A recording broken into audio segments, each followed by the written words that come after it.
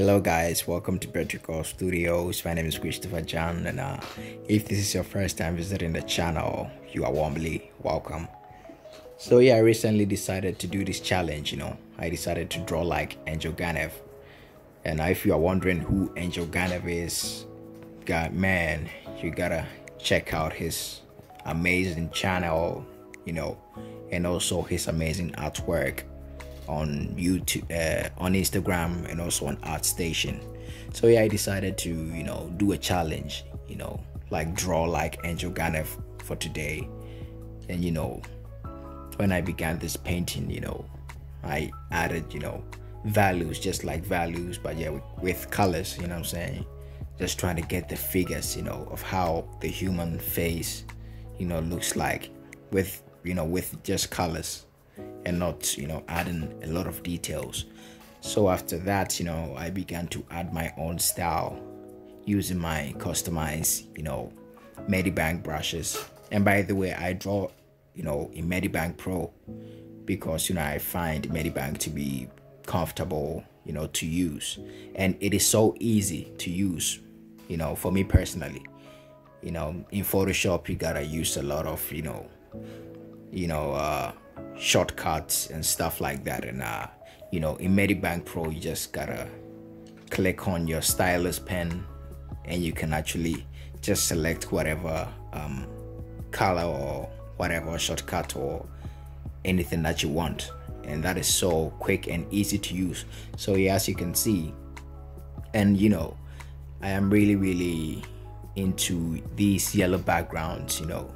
I love the yellow backgrounds because the color yellow, it just pops, especially with paintings like this. If you add a yellow background, it's gonna catch the attention of the person looking at the painting. So yeah, as you can see, it's like sculpting, right? You add some layers, and I didn't use a lot of layers for this painting. I just used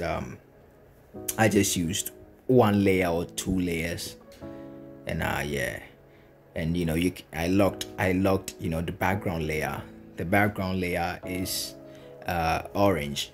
It's not orange, but it's yellow, yellow kind of orange.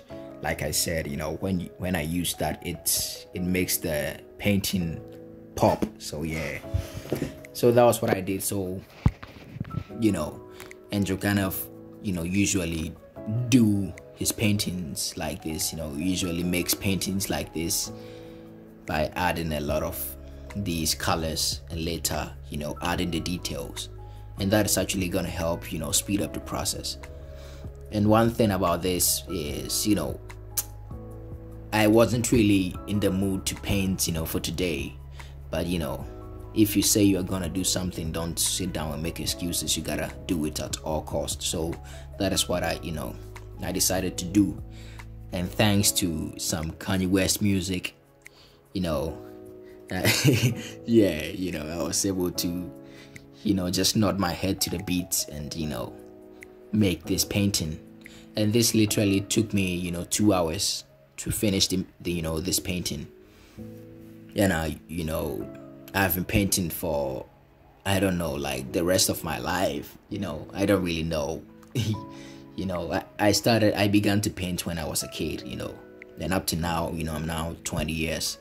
So yeah, I've been practicing a lot.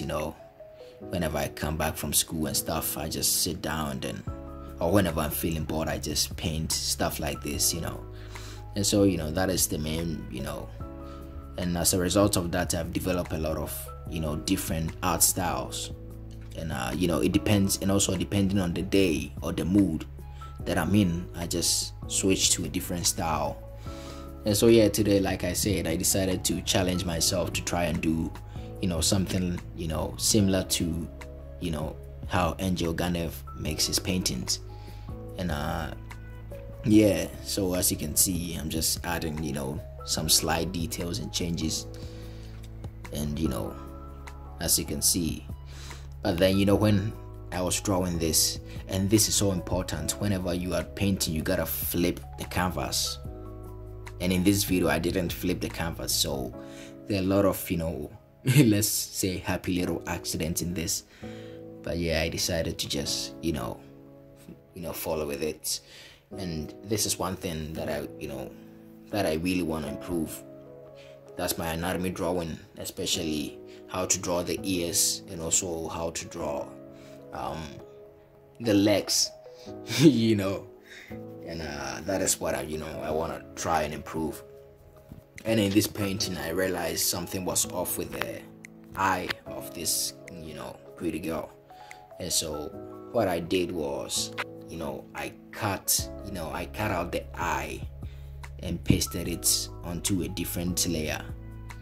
And then I later added this. I later added it to the current layer, and I painted over it to correct the little happy accident.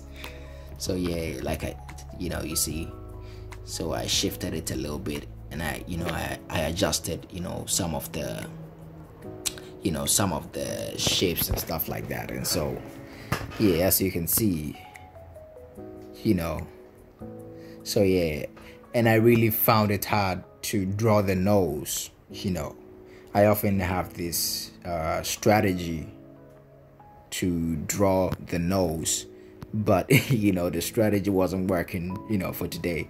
And this is something that I've really realized. If you want to avoid art block or burnout, all you gotta do is to just put down your painting, get outside, or just take a nap or drink water, or do something.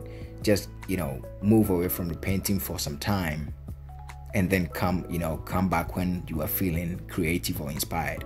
If you try to terminate a project or something for one day, it's not gonna it's gonna consume your energy, and as a result you are not going to feel inspired to post or to create more paintings. And so that is one strategy that I use whenever I don't find my paintings to be exciting, or I'm not really in the mood to paint. I just put it down and go outside or exercise or something like that, just to help me regenerate my energy. And so yeah, and so after painting this, I took a step back to see if there are any errors. And I can tell you that there are so many errors in this painting, but what I'm really most people are not really going to detect these errors. They're just gonna say, oh wow, this is beautiful, but only the artist can or only a person who pays really attention to details can actually know or see or find out that there's an error or many errors in this painting. And so what I'm trying to say is, it all comes to perfectionism. If you focus on trying to get the thing perfect, you're gonna waste or consume a lot of time and energy, and as a result you are just gonna burn out. And so don't be a perfectionist. Just keep on making these arts. I started making trash or let me say dumb, ugly artworks, but then as time progressed, I started to become better and better. And I'm not gonna say that I'm a professional. I'm still on that journey to to improve my art, and also to be a great artist, and also a teacher to a lot of people. And so as when the teacher teaches the students, he's also learning some things as well. You don't just teach the people about something without you actually learning something from what you are teaching these guys. I hope it makes sense.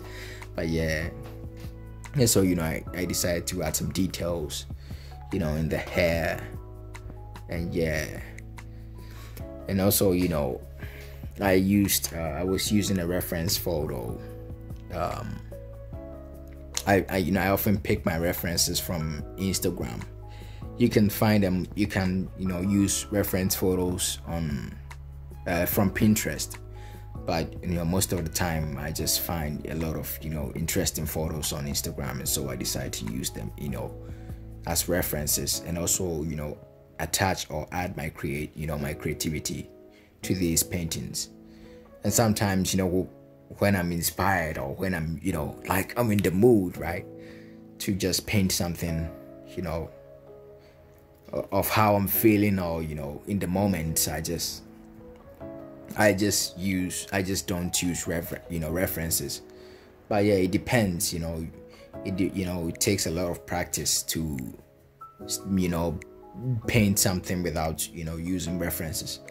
And so yeah, if you observe something outside, just come home, or just sketch it on a piece of paper or something like that, and it's just gonna feel amazing. And I was most of the time when I'm painting stuff like this, I try to avoid a lot of distractions, because there are a lot of distractions on social media.